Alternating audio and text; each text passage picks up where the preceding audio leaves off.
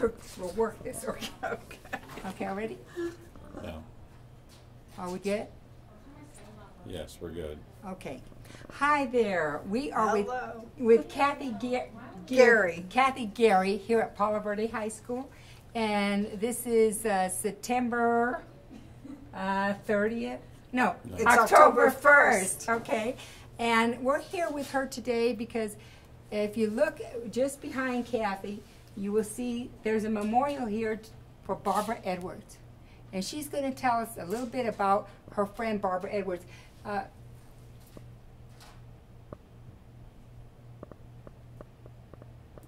Okay, back with Cathy. Cathy, tell us a little bit about when you met Barbara Edwards. I actually met Barbara at an open house here at Palo. My daughter was a student here. She was in the first graduating class of Palo when the school was new. Okay. And Barbara was one of her teachers.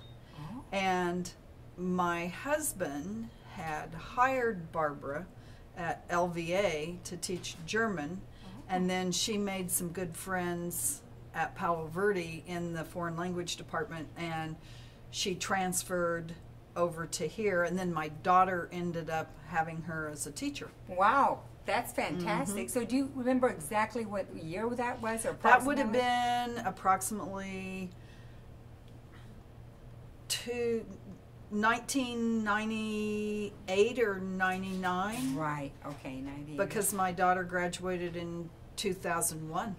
Okay. Oh. 9/11 year, yeah. Oh, okay. So now Barbara Edwards comes to work here in Palo Verde. And I understand for some reason she became larger than life. The students loved her. Students usually really like their foreign language teachers because it's it's an elective class. Oh, okay. They like it. I think she made classes entertaining and fun. And I wasn't a teacher here then, so I didn't know her as a teacher. I knew her more just as a parent. Somebody that's teaching your daughter. Right, and then because of my husband had hired her, and he was always a little upset that she left his school to come here because she had made good friends here. Right, okay. And he always teased her every time we saw her at open houses here. He would tease her, "Oh, you traitor, you left my school." So that's how I knew her, not as a fellow teacher, more as a parent. But now you're a librarian here. Now I'm here. Okay, and excuse me, stop. Are you sure you're getting Cathy's face there? Or Yes. You're getting it? Okay, she says beautiful face. Okay, so, okay, back on. All right, do you want to put the tripod or are you good? No, good. Okay. All right, so let's get back to where we were. Where was I? Remind me, Cathy. Where was I? What had I just asked her? Okay, back to the...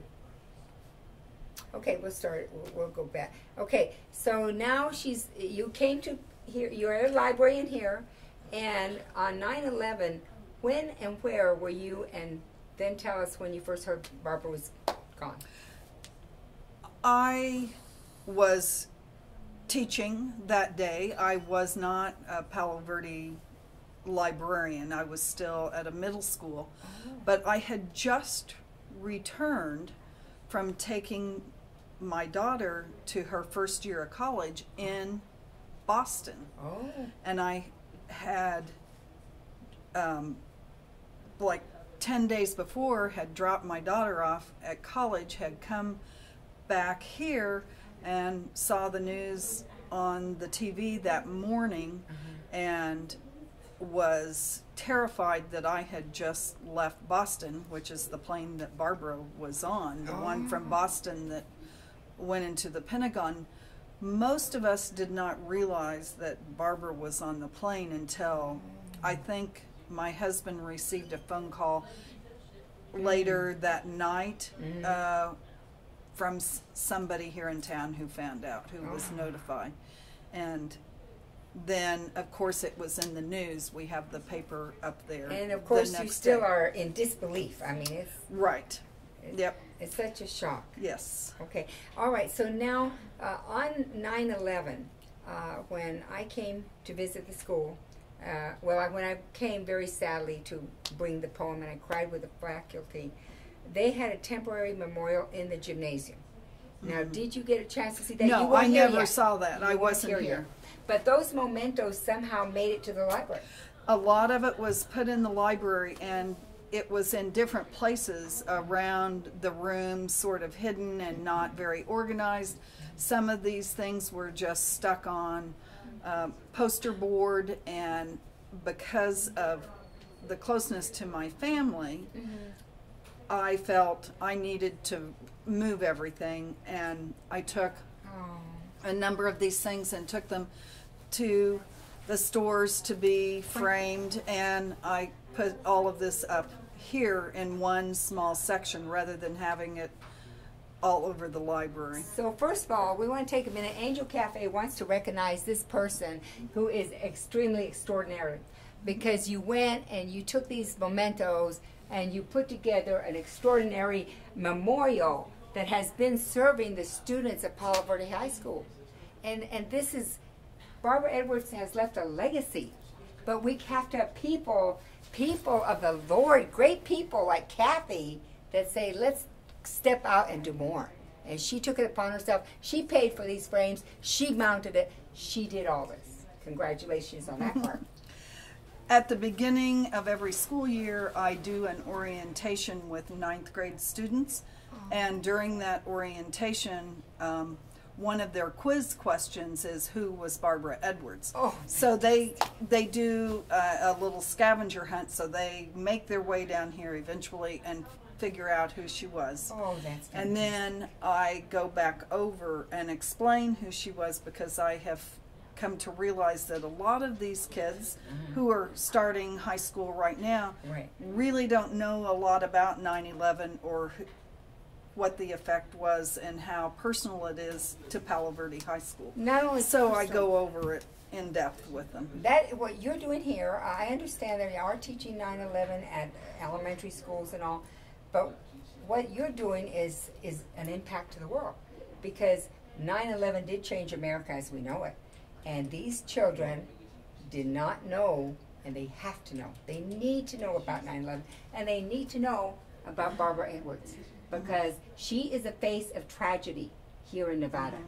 And so what you're doing is, it's of God's grace. I believe what Cathy Gerye is doing is of God's grace, and that's why we're with her today at Palo Verde. Now, you said that the kids go on a little scavenger hunt to learn about, so there's a soccer field memorial, right? Right. And are there handprints out there? You know, I'm not sure. I think I saw handprints. And the very students that were here, I understand, I met some that are gone now, they've graduated. Right.